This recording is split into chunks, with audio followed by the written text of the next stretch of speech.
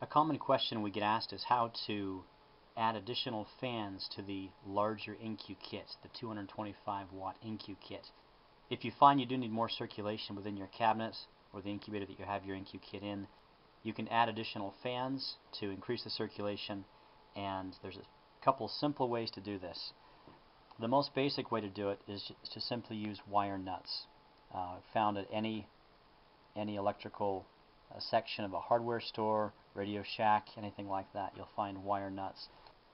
You'd simply take the power cord, you'd have to snip it off from the IncuKit and strip the wires on both ends, and then just splice in the two lines from the fan, and then splice in the lines from both the IncuKit and the power line that you've split apart. That's not the prettiest way to do it, but it does work. A simpler way is to take this kind of a connector. It's a snap-on crimp connector that you can take to your power line. Separate the two lines. These two lines would still be connected to your IncuKit, and snap this over. Take a pair of pliers, crimp it into place, repeat on the second line, like that, and then these male connectors will then slide into that connector, forming an electrical connection.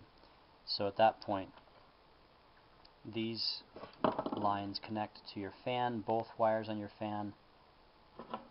Take some crimpers, crimp that on. Second line.